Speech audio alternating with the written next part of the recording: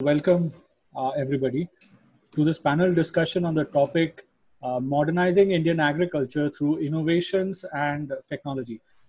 My name is Abhishek Gupta. I lead Caspian Debt, and I have been given the privilege and honor to introduce the panel members today. Fortunately for me, I've had the privilege of working with each of them in various capacities, and I hope I'll do a good job of introducing them. We have with us today Mrs. Purnima Khandelwal. She's the co-founder and CEO of INI Farms, which is a company that is driven by the mission to transform the horticulture sector in India. Purnima is amongst the first women CEOs of a large, or probably one of the largest fresh fruit companies in India. With the help of, or along with INI Farms, Purnima created India's first safe food brand named Kimae. And she looks after a wide range of functions within INI Farms, right from brand building to consumer insights to distribution. Thanks for joining us, Purnima, on this panel discussion. Pleasure, Abhishek. Thank you. We also have with us Mr. Ranjit Mukundan. Ranjit is the co-founder and CEO of Stellabs Technologies, which is an end-to-end dairy supply chain technology solution company. Ranjit, along with his co-founders, started Stellabs with a mission to digitize the dairy supply chain and make it more efficient. In a way, when they started out together, they decided that they will apply concepts of sensors, big data, and technology into the dairy supply chain to improve the efficiency, and of course, at the same time, positively impacting the lives of millions of dairy farmers of India. We also have with us Mr. Arindam Datta. He is the Executive Director, Rural and Development Banking at Rabobank. And he's one of those people who has extensive experience in rural finance and agribusiness banking. He leads several efforts across Rabobank in the Asia region. Amongst many of those things, he also oversees Rabo Foundation's projects, which typically involve combining innovations in technology and finance to support early stage startups and innovations that lead to better access to finance for small farmers in the agriculture sector. Thanks, Arindam, for joining us. My pleasure. We also have with us Mr. Shubhadeep Sanyal. He's the partner at Omnivore, which is India's first agri-tech-focused venture capital firm. I guess they started investing in agtech before agtech was a word. So from that perspective, Shubhadeep has been a part of this whole change right from the beginning. Shubhadeep sits on multiple boards of the portfolio companies or investing companies of Omnivore. He represents Omnivore across multiple accelerators in the country. He's also the formal liaison person for the government related conversations that Omnivore has. Thanks so much, Shubhadeep, for joining us today. Pleasure. Thanks, Abhishek. Lastly, but not the least, the moderator of today's discussion, Mr. Emmanuel Murray. Emmanuel is a senior advisor at Caspian. He's the in-house guru as far as agri lending or rural lending is concerned. He has more than 25 years of experience across NABARD and Manviya, which is Oiko Credit India, before joining Caspian 5 or 6 years ago. Emmanuel also advises a lot of startups in his personal capacity and along with the work that he does at Caspian. Emmanuel, over to you for the rest of the discussion. Thanks so much, Abhishek. It's a pleasure to be moderating this discussion on Indian agriculture, modernizing through innovation and technology. So agriculture is seen as having been slow in adopting innovations, largely driven by the government research and development, and there wasn't much happening till a few years ago when a large number of startups came up taking interest in this space.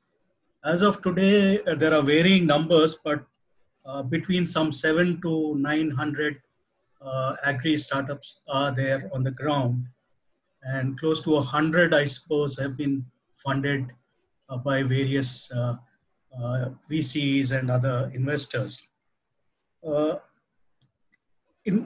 Professionals from other sectors like IT, from MNCs have entered into this space and trying to address the challenges and maybe drag or pull the sector which has lagged in terms of innovation and change compared to the other sectors in the economy.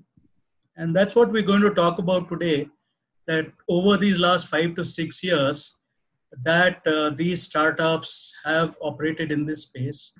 What difference have they made? And still what more is left to be done, and what can be done, and what are the possibilities? And that, I think, is another area of interest. A large number of the participants are young people who are looking for opportunities of what exists here. So I'll start right away with Arindam. Like me, he's been a veteran in this space, a large number of years. We both were in NABARD at the start of our careers. And later on, of course, Arindam, since you've seen agri at such close range over this long period of time, what do you think have been the transformations that have happened? And do you see a lot of difference between agriculture at the times when you started working and as of today, after the several innovations and transformations that have occurred? Thanks, Mr. Murray. A very interesting question. When I started my career about 27, 28 years back, and when I attended the first conferences, the problems which were stated in the agri sector, they remain exactly the same today. The fragmentation, the inefficiencies, the smallholder problem, access to finance, access to good inputs, access to advisory, access to markets. At the gross level, yes, there's been a lot of improvement in terms of food security, in terms of India's diversification of crops, in terms of India's export. That has happened, but at a granular level, things have not changed. But I would say they've got more complicated today because we didn't have the water issue 30 years back. We have a water stress today, and the biggest challenge we are facing today is the climate challenge, which we did not even know existed 30 years back. So the problems which were there, I would say, remains today. Now, coming to technology, I would say that is the single biggest hope for India's agriculture, because the sheer potential of technology, modern technology as it's available today, whether we talk of ML, AI, we talk of IoT, we talk of big data. Now, agriculture is the perfect fit for these kind of data because of the sheer information asymmetry which is there in the market. And it's the information asymmetry that prevents market players, whether they are smallholder farmers or they are businesses or they are banks, from taking credible and consistent kind of decisions, business decisions. The optimal decisions are not there because nobody has credible data as to what's being produced where, what quality, what quantity, etc., etc. So it cuts down drastically on transaction cost. It cuts down on risk cost, whether it's from a farmer's perspective or from an industry perspective. So data is going to be key. And innovation and AgTech, I think, is going to be the biggest enabler for Indian agriculture to transform. I'm using a very strong word called transform, but we are seeing the transition process happen. And as you rightly mentioned, it's enabled by 3-4 factors. One is, of course, the work that government has done around opening of bank accounts, the mobile penetration, the cheap data availability in our country, and all that. But the strong human resources which has got into the sector. You have the best of human resources from the best of B schools, from the best of technology institutions, people with decades of experience in the technology field. I mean, Ranjit is there in the panel. I mean, people like him. We didn't have such talent in the agriculture sector earlier. Second is the potential of technology per se. This kind of technology was not available earlier.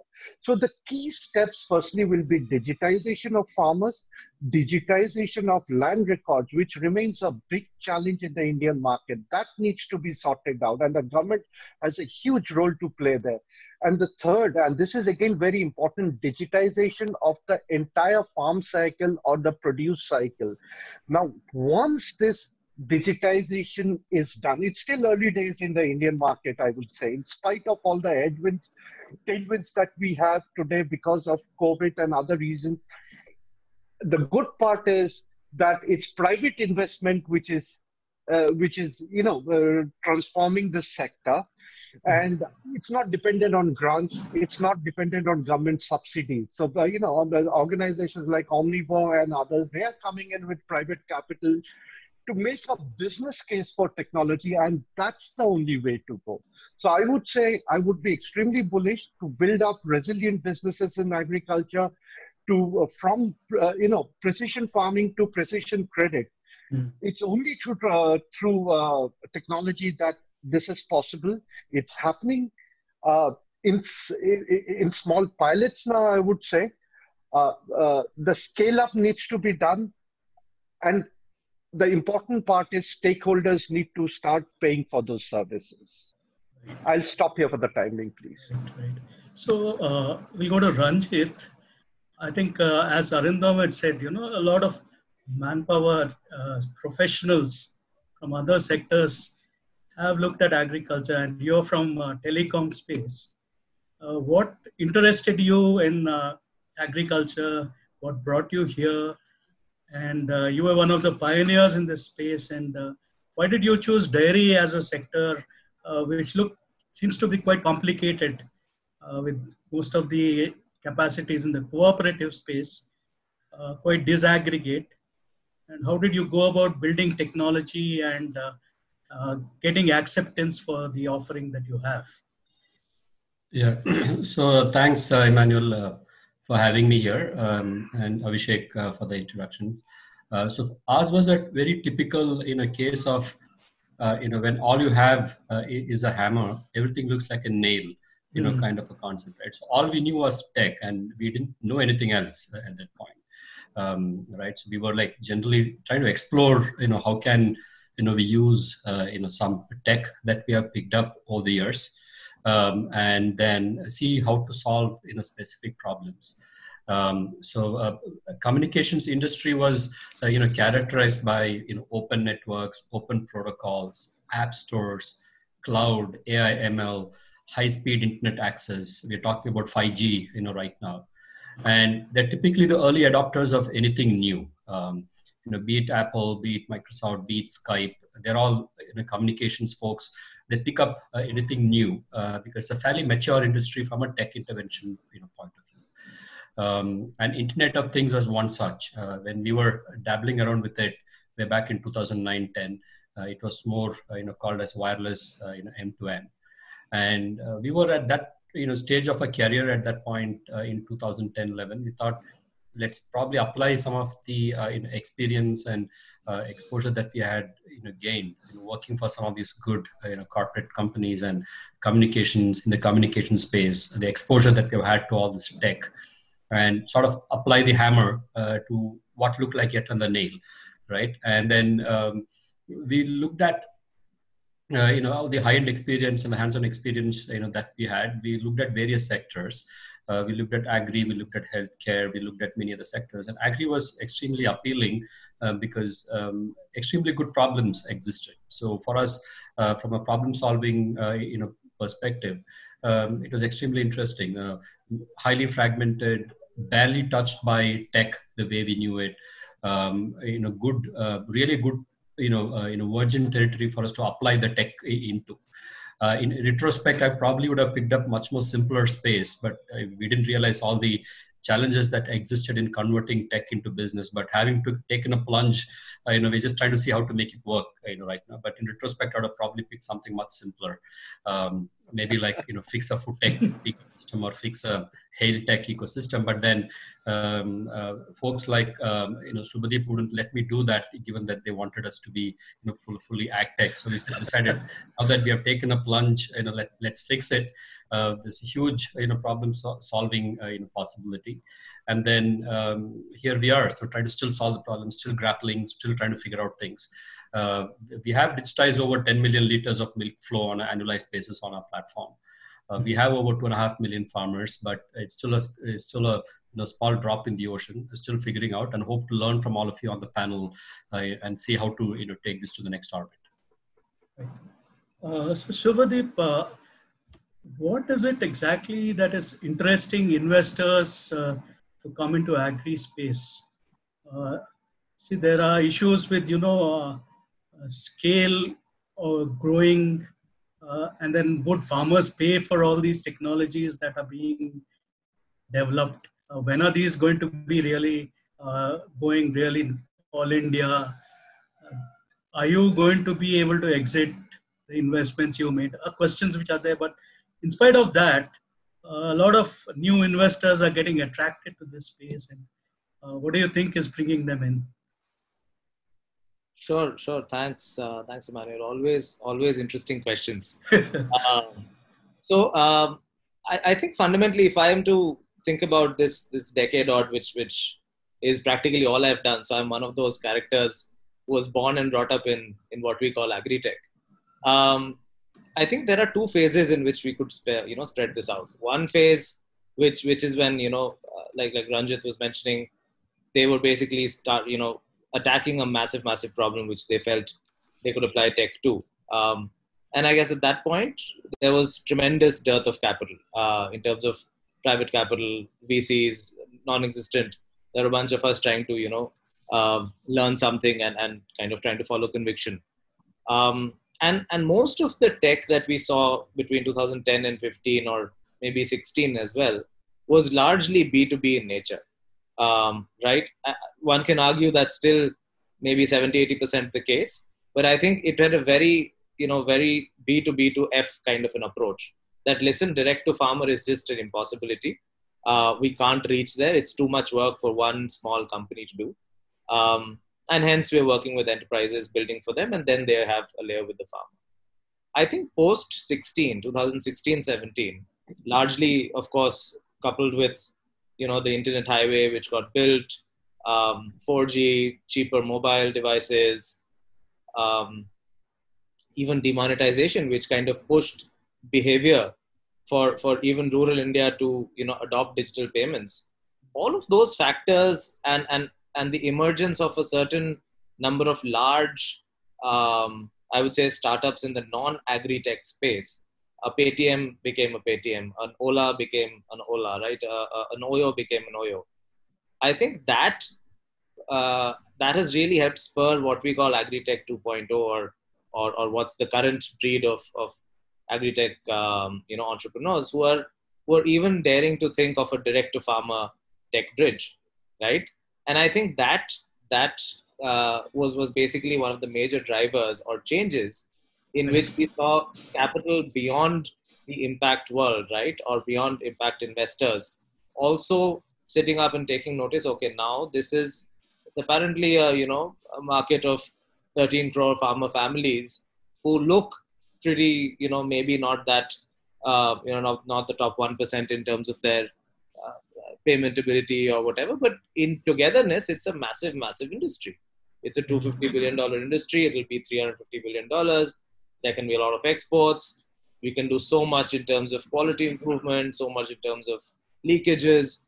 The problem statement started becoming much more, visible.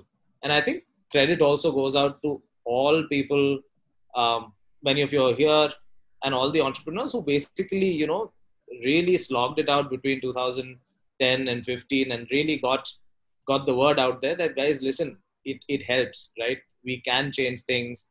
There are small scalable ventures that can be created which can grow big. Adoption can happen. So I guess that confidence really was what I think a lot of the generalists which you see today. And the last 2 years have been, pretty crazy in terms of we've never really seen this kind of an interest in agri. And I'm not complaining for one single second. I'm very happy about it, as of now. But I think we need more. But I think this is not one of those flash in the pan kind of moments. That's what we'd like to believe. I mean, we put out some work a couple of weeks ago as well in terms of what we think a decadal shift in agri-tech would look like through our 2030 report. And there also we're basically kind of talking about how this shift, which we all talked about today, that how consumers and farmers will get more intimate over time using tech, right? And various other inefficiencies which we're talking about, how these are going to be big problems and how much more capital than what there is today in India will be required, and it's coming in. I think the number of investors today who have taken an agri bet would exceed 50, 60 funds, right? In isolation. I mean, with the Omnivore, we've taken 25 bets so far, but I think if you look at the totality, more than $500 million of just PE money has gone in and VC money has gone in the last few years in the sector. So I think we're just beginning. On exits, Emmanuel, I think that is where we should hopefully see, and I can see Arindam smiling as well. That is, I think, something which we're all, hoping that the next 2-3 years, given how things have really ramped up in the last 18 months, and COVID has kind of been also like a major push for this sector in terms of a positive push, where we're seeing adoption of digitization happen really fast. I think the next 2-3 years we will have to see a few strong exits, which will then fuel the next level of investor growth. That's kind of where we are working towards, or we're hoping a lot of the companies which are there today will move. Thanks. So Purnima, coming to you, in horticulture, where have you deployed technology? And then how has it benefited farmers? And in your own company, now that you're using QR code and other technologies for traceability, how do you see that significantly improving realizations or helping you in doing things better as a sector?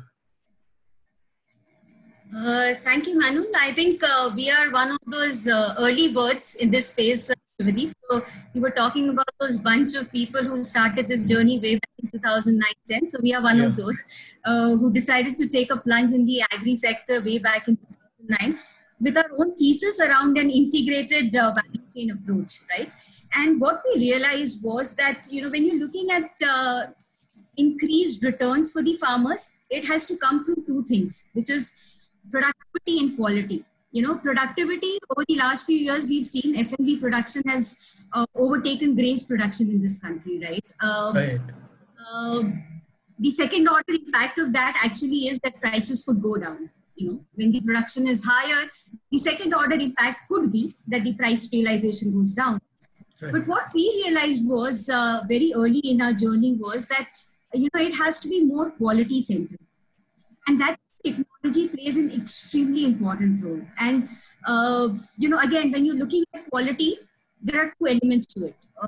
And specifically, if I were to just pick up F&B for a moment, you're creating on the field, which is where quality gets determined.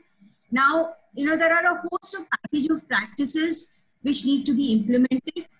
There is implementation, there is monitoring, there is forecasting, a weather forecast which determines what kind of pests, disease infestation could happen, and therefore, what kind of preventive measures do you need to take. So there are a host of things that you need to do from a technology standpoint on the field itself to get the right quality produced. And the second element of that quality is to ensure that when your consumer sees that product, it's still the same as was on the field. And that's where, again, on the supply chain side, there are a host of technological interventions that we've personally done, which is, whether it's temperature monitoring, whether it's real-time vehicle tracking, because these, in case of perishables, they become extremely critical to ensure that the consumer sees the right product. So two elements, field and then eventually the entire supply chain, which has to be managed well, to ensure that the product reaches the consumer in the right state, and therefore a larger share of the consumer's wallet can go to the farmer. Right? So that's the kind of thesis that we've had as an organization, and I think it's paid well for us.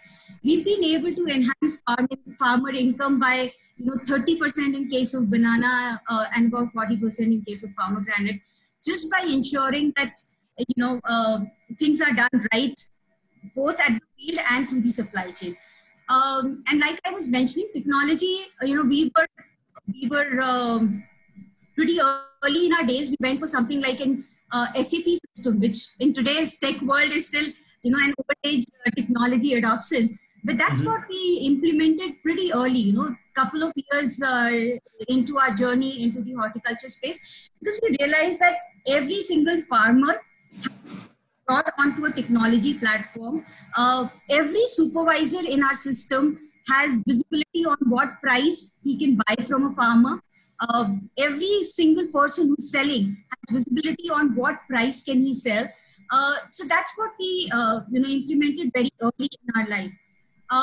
QR code, Emmanuel, you spoke about. Now, traceability has become a buzzword today. Everybody in the ag tech space talks about traceability. Right. For us as an organization, from the day we started, traceability was a given. Of course, the way of managing that traceability changed. Traceability was, to us, in those days, was governed by two principles. One was a need to have internal tracking, right? So in any case, there's a problem that is faced anywhere in the world.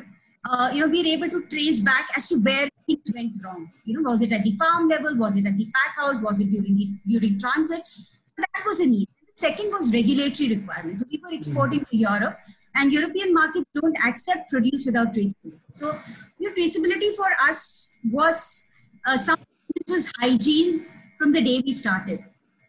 How has technology changed it? Earlier, every single box was carrying a traceability code. Today, with technology, we've moved to a level where we're able to get every single fruit to carry a traceability code. And that's the power of technology, right? So today, how has it changed? It's a different conversation that we are able to drive with our consumers today. Now, I'm able to tell a consumer, look, this is where your fruit has been grown. This is how it has been grown. This is how it has traveled. And to do it all, I can actually initiate a two-way communication between a farmer and a consumer, which is a great thing. I mean, a consumer being able to say thank you to a farmer. I mean, that's what technology has helped us achieve. So for us, all in all, it's been, right from farm to supply chain and direct to consumer also now. Right. Thanks so much. Yeah. So all those who are participating in this, please do send out questions. We'll try and take some of them as we go along. Coming back to Arindam, now you've seen agriculture since Rabobank operates around the world, and it's an agri-focused bank, global bank. How do you compare agriculture development in countries like Thailand or Vietnam and others who were similar to India at some point and today are seen as leaders in this space, and we look like laggards comparatively? So what's your sense of how and why is it that India hasn't been as quick as other countries in adopting technology? Well, I would slightly differ with that statement for the simple reason that, yes, while without modern digital technology, some of these countries have done much better. But so far as digital technology is concerned, the kind of initiatives we are seeing in India, we have not seen that in the other emerging parts of the world. Yes, so far as AgFinTech is concerned, parts of Africa are pretty advanced, but then the regulatory system there allows for all those innovations in that part of the world. But in India, so far as AgTech is concerned, it's far, far more developed today than what we have in Southeast Asia and in Africa.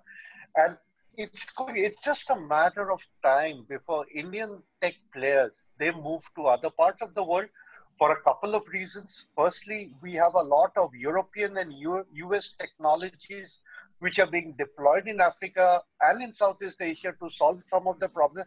But these technologies are extremely expensive. If you look at the per acre, per farmer cost, Right. Indian technology by far is the most efficient, robust, and the cheapest. That's because the entrepreneurs in India, they have realized that, and they know upfront ab initio that it's a scale game, it's not a margin game. So they have designed the technology in a way to make it usable, profitable in the smallholder farm context. And that's why I would say that the next wave of technology change is going to come from India. India is definitely going to be the hub for the sheer size of, the resourceful human resources that we have. And second is the kind of problem statement that is there in India is not there anywhere. So whatever succeeds in India, I'm pretty confident would succeed in a lot of these other countries. And agriculture is very cultural context. So we'll also have to see as to what is successful in one part of the world, whether it can be translated in the other part, because it's especially the upstream part of agriculture is rooted in the local culture. That has its own implications.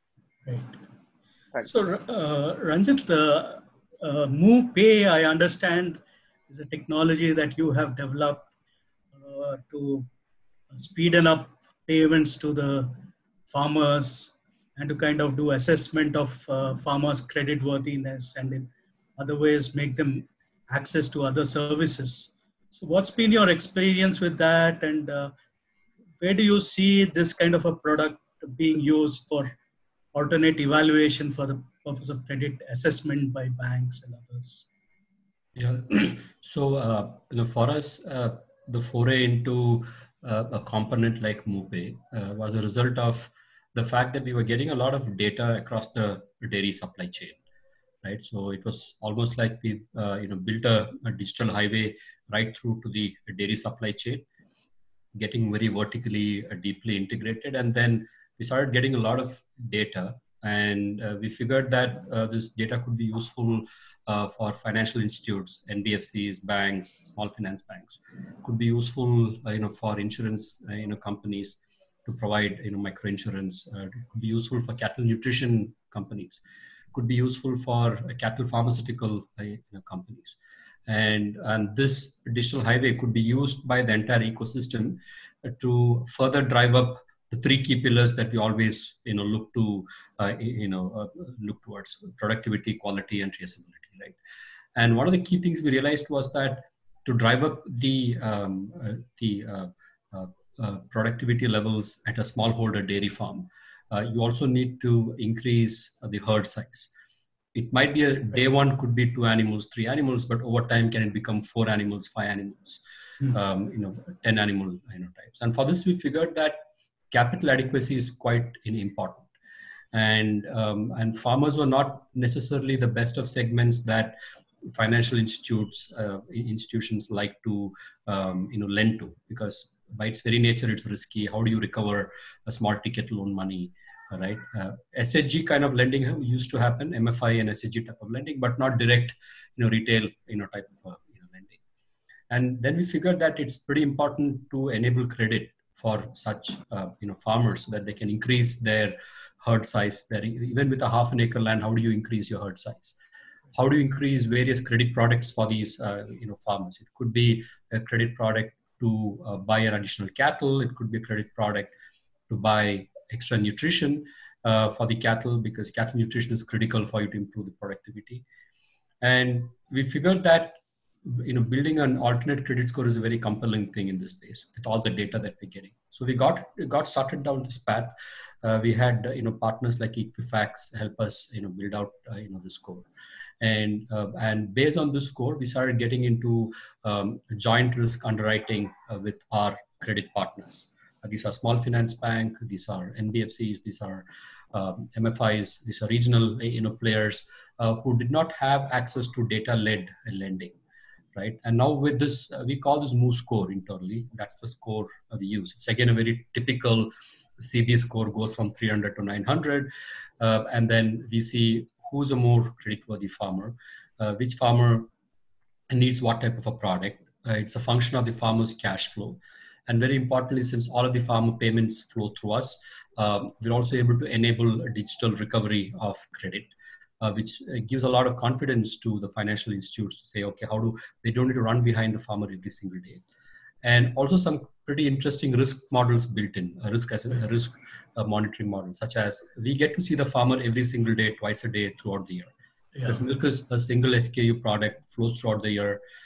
Animals continue to produce milk throughout the year. So we get to see the farmer every single day, right? Every single day, twice a day.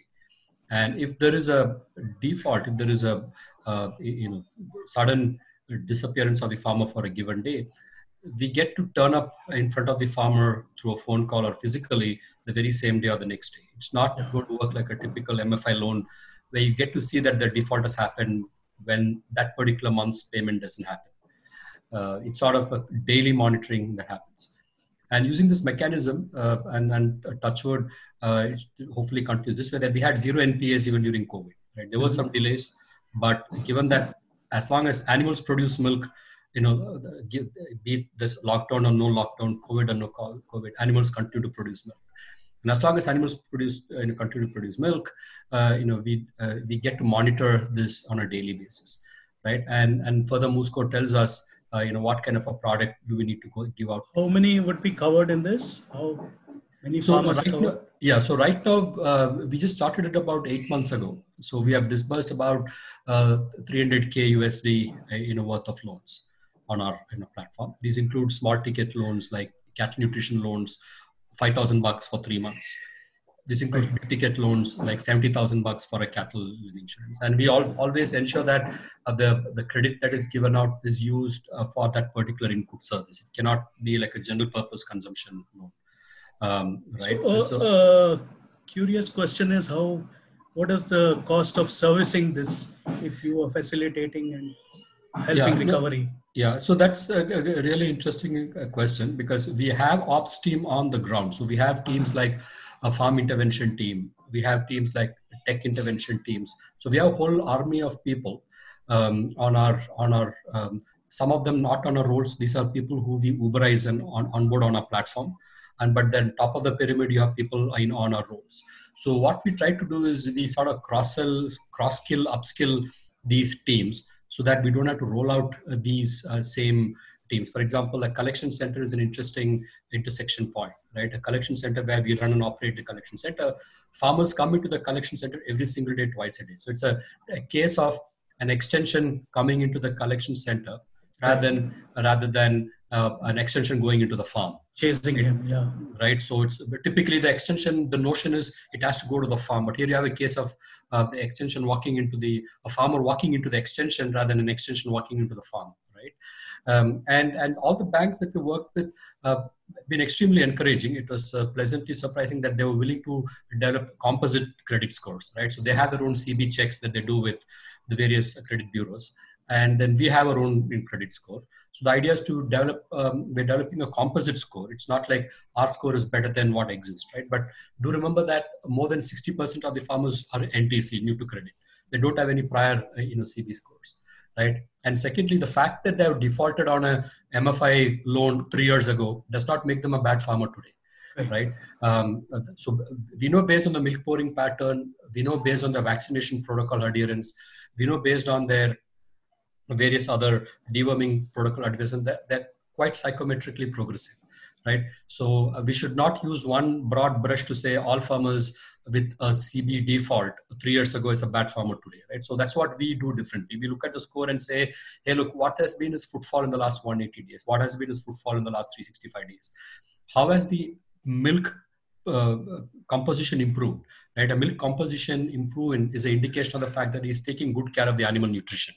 Right? How can he use that to tell him that he's a better, sort of a farmer? And quite interesting, when we did a cross-check between this typical CB score and our CB score, it was throwing up similar results, right? Whom we assessed it to be bad, the CB score also assessed them to be bad. Whom we assessed it to be good, the CB score also has them to be good, right? But our score existed for people without CB scores as well. Right. So the idea is that the notion of a composite score is something that a lot of the banks are signing up to. We have actually signed up ourselves as a credit BC partner of various banks, and good confidence among the banks. But we just need to prove it out for a longer duration. It's been pretty new. It's like 8 to 10 months old, right? $300,000 worth of loans that has been disbursed, and we think it can scale faster. Yeah. So Purnima, coming back to you, this lockdown, which was suddenly announced, and there was no time for people to prepare, and then handling a perishable commodity like yours and having export commitments with all the logistics all shut down. How were you able to manage, and what impact did it have? How did you turn around and set things back on track? Would love to hear a bit of that experience. Yeah. So Emmanuel, when the lockdown happened, we were right in the peak of our season. Our export season actually is largely between January and May, and lockdown happened in March. We were right there in terms of both production on the field and in terms of the volumes that we were moving as an organization. So it hit us quite bad initially. Good thing was that we have a lot of outsourced labor which travels from Orissa and Bengal. So when the lockdown happened, they were all in those specific locations. So that was the good part. There were massive supply chain disruptions. In fact, for a couple of days, the port was also shut. Sorry? Couple of days, port was also shut. You did not have, drivers to carry trailers from the port to the warehouse. There was a lot of fruit on the fields with farmers not being able to harvest because the movements were restricted. So while we had labor on the ground to actually assist farmers with the harvest, we actually could not ensure movement of produce. So initially tough days. I think reached out to a lot of administrative, setup both at the district level, state, and the central level to just mobilize things on the ground. Because vehicle movement was severely restricted and no drivers. I mean, practically there were no drivers to carry the vehicles and move the produce. So that's where we were. A lot of produce at the farm level not harvested. So farmer distress was there initially.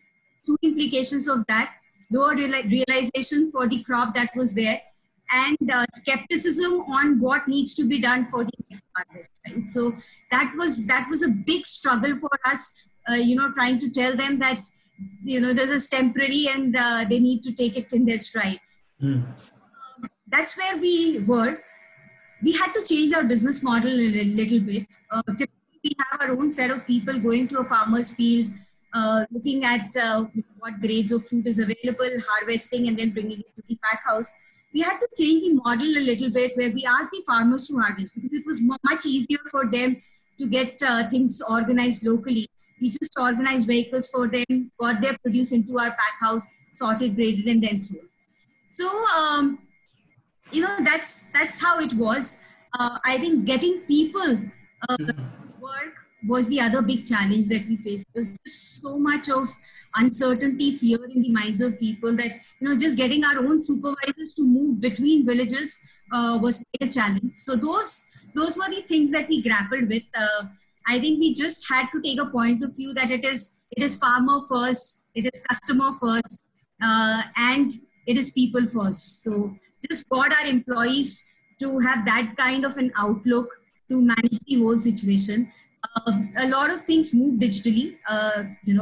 It's actually incredibly surprising how tech savvy farmers are today. We were able to drive all our communication through Zoom, Google Meet, Microsoft Teams, where we were telling farmers what needs to be done, how things need to be mobilized. So technology again helped just in terms of getting the communication. with the broader teams and organizations in place. Logistics still, continues to be a challenge. Freight rates went up by 6x at a point in time, and we had fixed price contracts at the other end, which are around the year. We tried to service as much as we could. So those were the initial things that we kind of faced. But I think things have kind of stabilized a lot more now. There's uncertainty still in this, especially in the state of Maharashtra. Every other day there is some district or the other, especially Pune, Sholapur, reasonable spike even now. So those are districts which are still bothering us a little bit.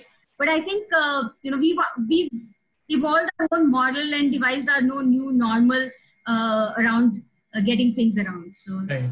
Thanks a lot. Looked at it. So Shubhadeep, coming back to you, a large amount of the investments have happened in the downstream side.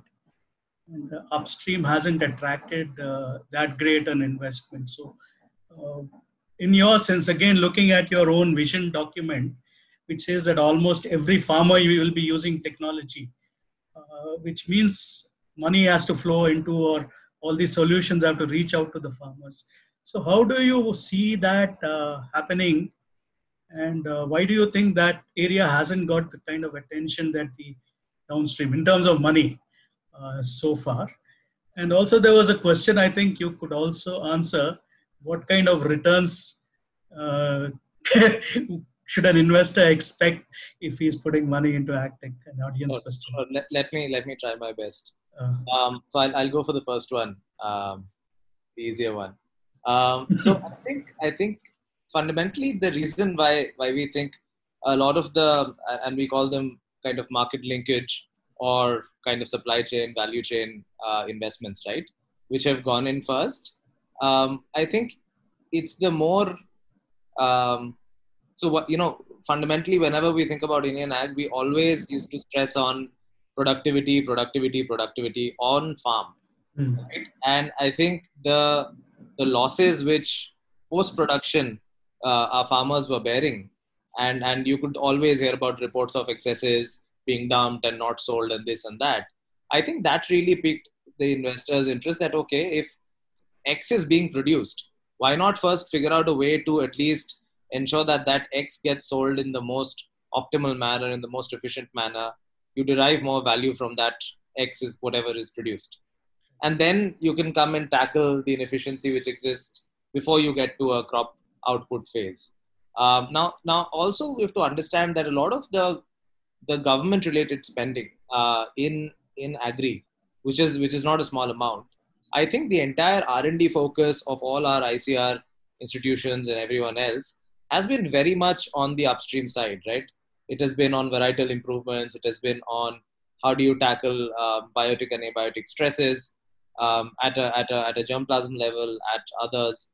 There have been a couple of kind of breakthrough industries over the last couple of decades, right? When we look at micro irrigation, for that matter, the amount of support in terms of subsidies that sector is required to be where it is today. And nowadays you will find many pockets where farmers just need it. And this goes back to, I think, the point Arindam was mentioning, that climate risk is one of those challenges which I think will change how tech adoption happens in the next decade, as opposed to a much more historical outlook. Right. So I think one is that, yes, it seemed to be the more obvious choice that let's stop spoilage, let's at least ensure the remuneration or the inefficiency in the chain goes away first, right? And it seemed like a massive opportunity where you could actually put down infrastructure, collection centers, distribution centers, right, where you see money being rotated very easily. I think the next wave, we will see enough investments also in upstream. Dollar to dollar, I don't think they will match because I think upstream won't really need that much capital also, to be honest. Farmers are extremely smart businessmen, businesswomen, so they will understand, when they're investing in their business, they understand the concept of returns really well, sometimes better than, we do. So they will not, invest in something if they don't see a certain return being made. And in the case they do, I think you can ask anyone who's working on the upstream side tech piece. I mean, case in point, of course, Ranjit has a lot of experience with dairy, but in horticulture, for example, Fasal, which is one of our companies which works with farmers, giving them field level advisory, disease incidents, pest incidents, and of course, automate their irrigation. We never thought that individual farmers would really pay for hardware or subscription, right? Farmers are happy paying 700 rupees a month or 800 rupees a month and paying for the device and all the kind of the tech software product which comes with it, because they see a definite value there. So I think more investments there will follow. I think a lot is linked to the creation of these digital parcels, whether it is land records being digitized, whether it's lot more fintech solutions being available for farmers. I think they will be extremely critical to also help farmers adopt that. Okay, I mean, now it's happening for inputs, right? With AgroStar and with a bunch of B2B players as well. And of course, like a Dehat or anyone, access to inputs is being driven, through digital kind of means, through tech means. And that is something which is upstream, and we'll see more investments. But yes, I agree with you that it won't match dollar to dollar in the short run. I think one area we see, especially for the coming future, where we need to have more investments, I don't know when we'll see it, is the whole area of agri-biotech specifically. We don't really see startups in India which are working on slightly longer research-driven projects using biotech, right? And that is going to be extremely important as we have more and more weather stresses, more and more kind of abiotic stresses in ag. So that's kind of, what do you think about space? What about returns? Oh, yes. Someone's putting money. So I think for returns, it's different for different people.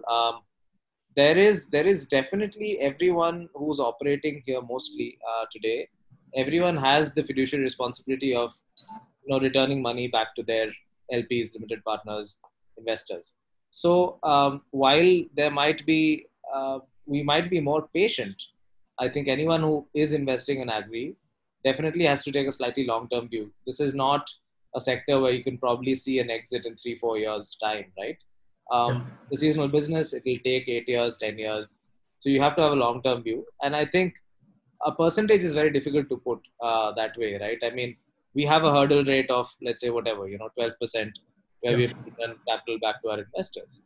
If our hurdle rate was lower, our expectation would have been lower. So I think every investor out there is trying to maximize returns. But at the same time, I think the fallacy was 10 years ago or 8 years ago, this whole, VC and agriculture kind of, were in opposite directions. People thought impact money is money which kind of is going down the drain. Whereas that's not the case today. Even the larger global impact world has basically said that, listen, it has to be sustainable.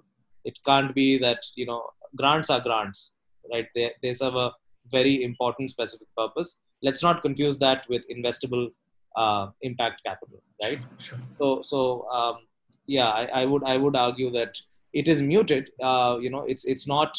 No one in agri has understands. Everyone understands that you won't see 3-year returns like you can see in a B2B enterprise kind of environment, right? Or in an edtech kind of environment of late, like we're seeing. Crazy valuations don't really exist. So I guess returns will also be adjusted accordingly. So Arindam, there was a question about data. So there's a lot of talk about data being transformative in agriculture. So someone's asking what exactly is the kind of data and how would a farmer use this data? How would you make it into a usable form that is relevant to a smallholder farmer?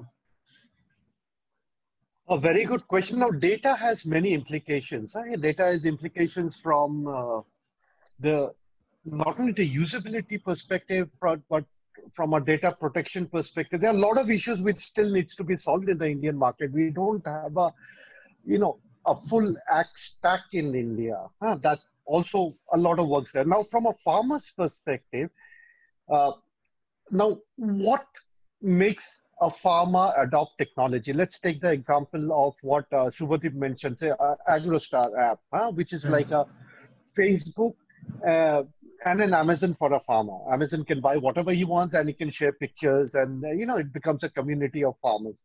But there's a commercial kind of a transaction which happens there. Now, why does a farmer use it?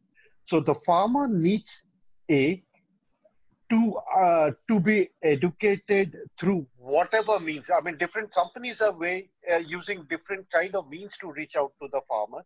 Is that the app makes sense to them? Second is it's giving them information which is very, very precise and which is exactly what the farmer wants. That's very, very important. It just won't work if you bombard the farmer with information which is irrelevant.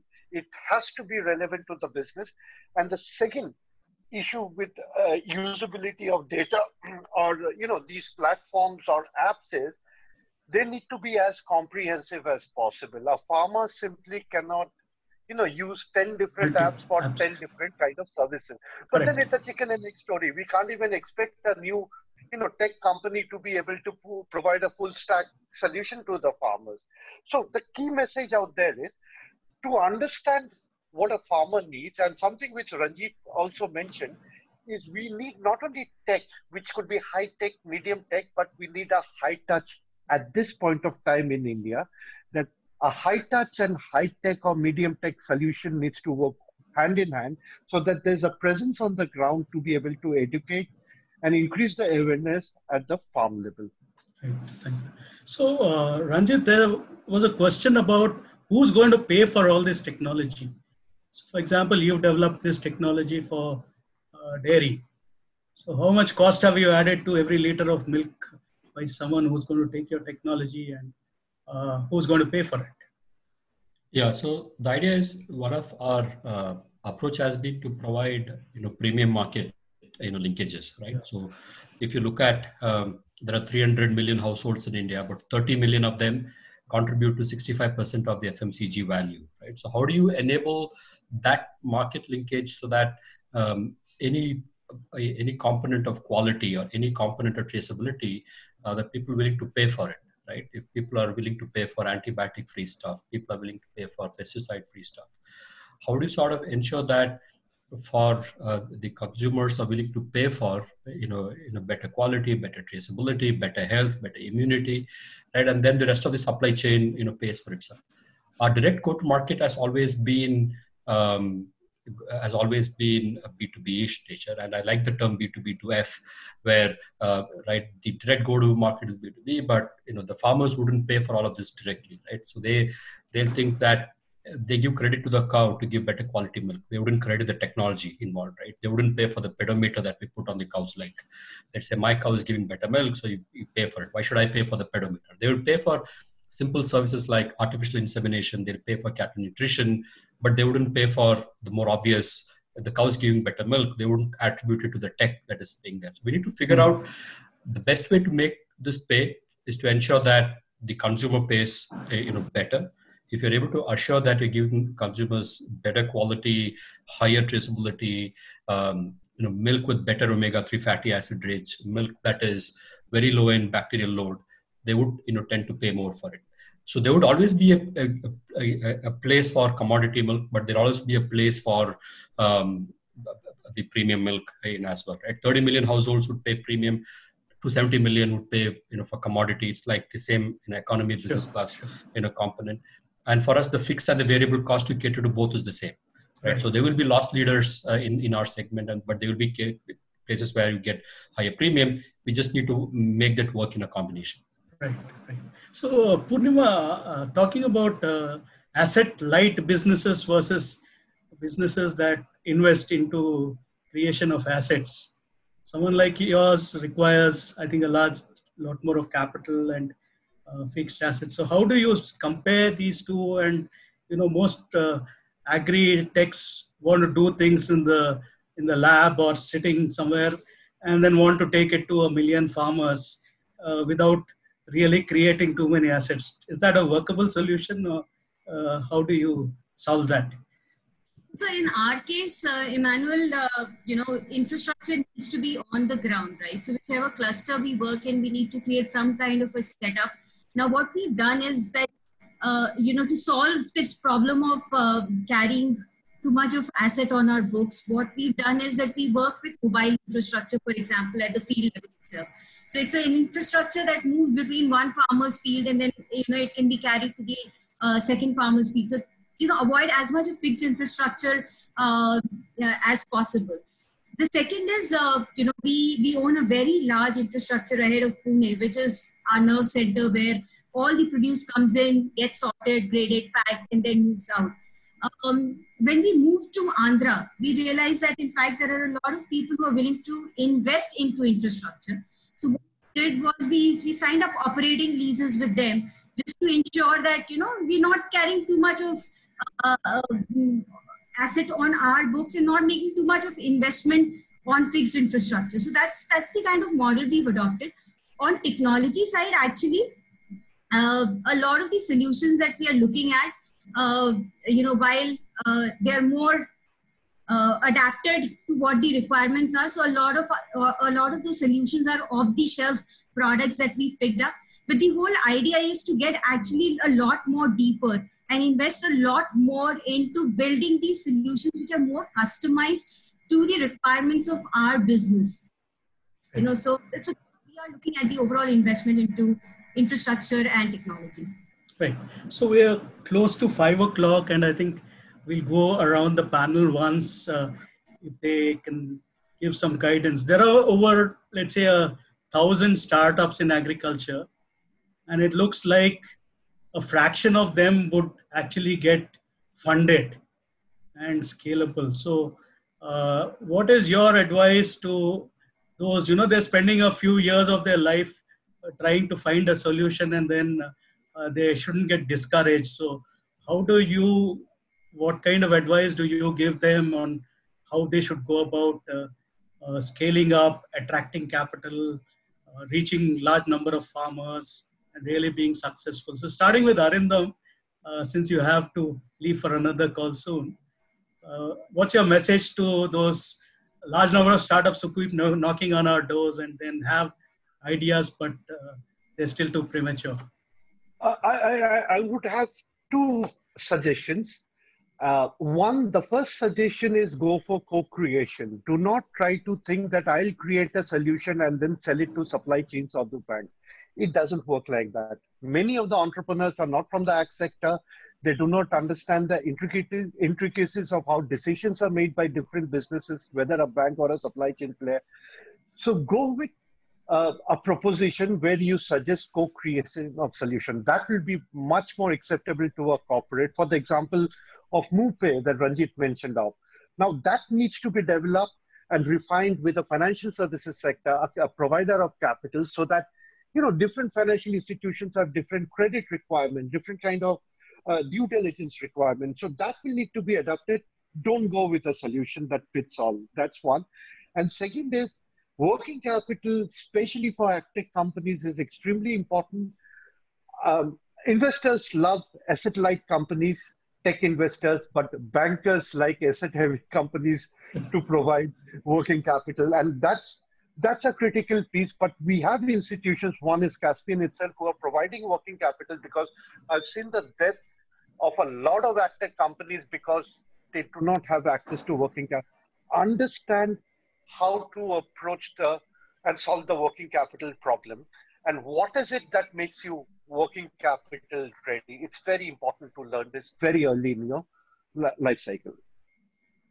Right. So I think a good point that Arindam made, and I should go straight to Purnima.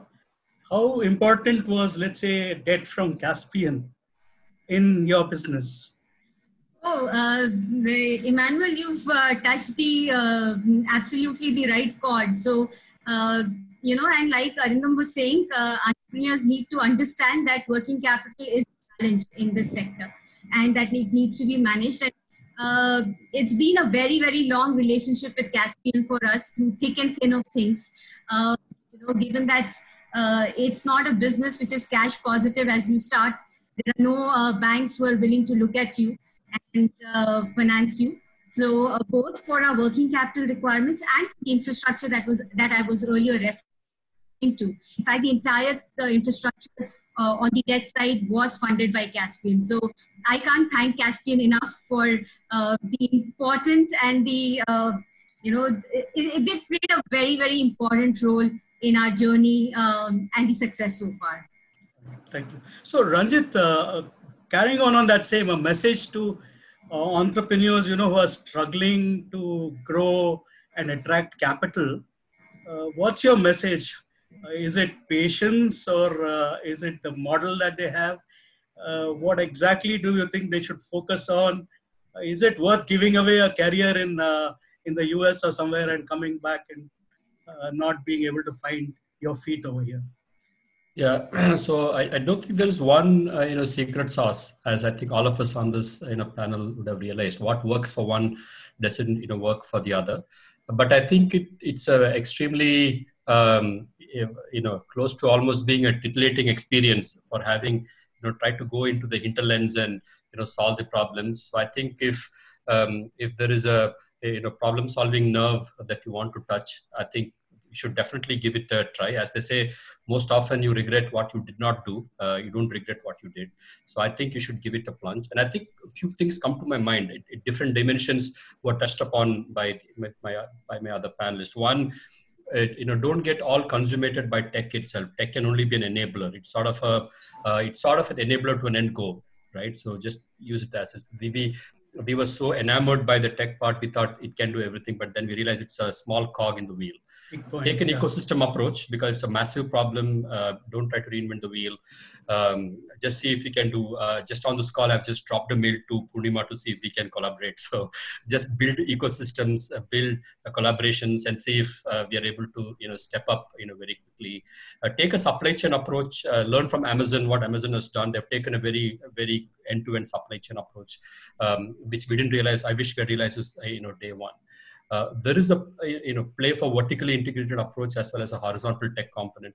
The horizontal tech layer that you built out has a good international play to it as well. So we have a small subsidiary in France. Some of the tech component that we did in India, we're trying to see if this can be replicated in the Europe. Right. So Europe has a much better appetite for paying you for SaaS revenue, paying it for the tech part. Whereas India plays for something which is slightly more physical in nature. Right. So a vertically integrated approach in India, whereas a horizontal approach internationally sort of helps.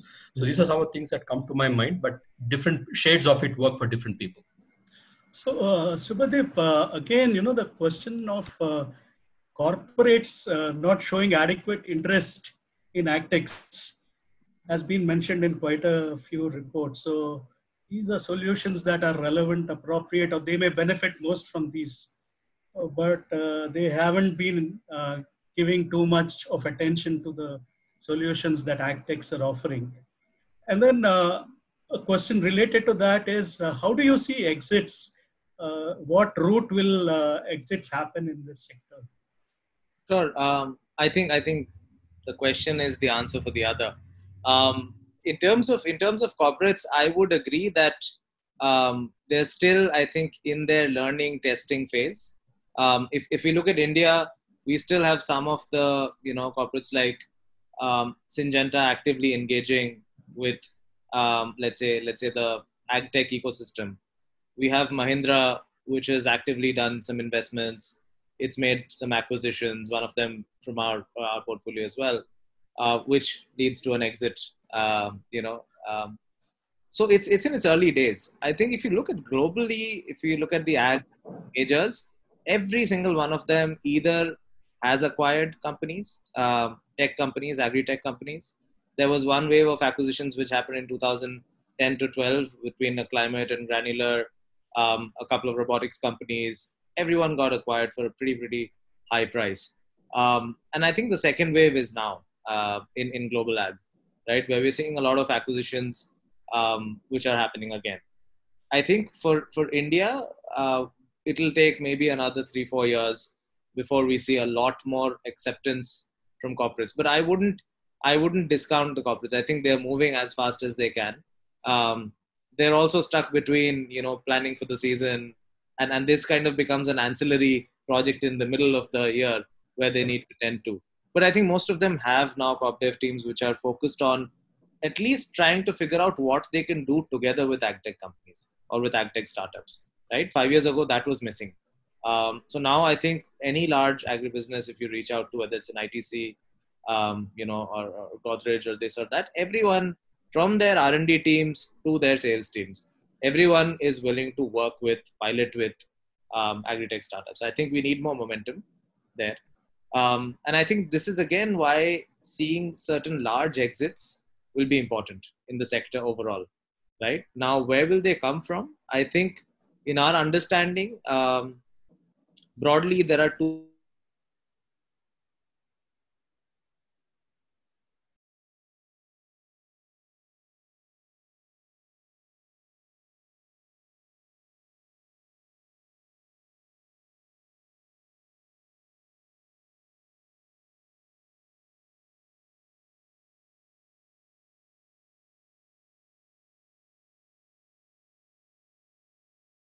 Seeing a lot of interest in terms of a lot of European companies or even some bit of American companies looking for tech solutions for smallholders. Because as Arindam mentioned, I think the kind of tech they have isn't really suitable for not just India, but a large part of Southeast Asia and significant parts of Africa as well, right? Which is kind of the 50% of the world, which now will move up in terms of efficiency, in terms of food production, and in terms of tech. So I think a lot of the exit, I mean, whatever we've seen, whatever we have structured within Omnivore, we're seeing enough kind of corporates coming in, and maybe a complete stake sale happen, or over time they like to acquire a company, or otherwise there are certain models which can attract that large pool of capital, private equity, or much larger VC, which grows at a faster clip, and those will probably look at getting out by an IPO. Yeah. Sure. If I may just add one small point here, sure, please, to what on the corporate and technology piece. Another suggestion to all the agtech companies is not to overpromise, to know what they can deliver at that point of time, because the decks they come up with, at times it's a disappointment and you get to know the actual capabilities on the ground. So that's extremely important when you go to a corporate, because you're talking to people who have decades of experience in food and agri. They know the issues very well. Go to them with what you can do, not what can be done in the Very future. True. Don't make it an investor pitch always. Always. It's been a fascinating evening of discussing so many issues. I think we've covered a lot of ground, and the participants, there's so much to absorb from what we have discussed, and it's almost time. If there are any questions which are very specific, we haven't been able to take, I promise we'll get back to the panelists and get their responses. Thank you to each of you for taking time off to be on the panel. And thanks to everyone who's logged in as participants. This is just the beginning, and I think we as Caspian engage with the sector very deeply. If you want to get to know more about us or want to get to know any of the panelists here, please reach out to us. It'll be a pleasure connecting you. Have a nice evening. Thank you very much.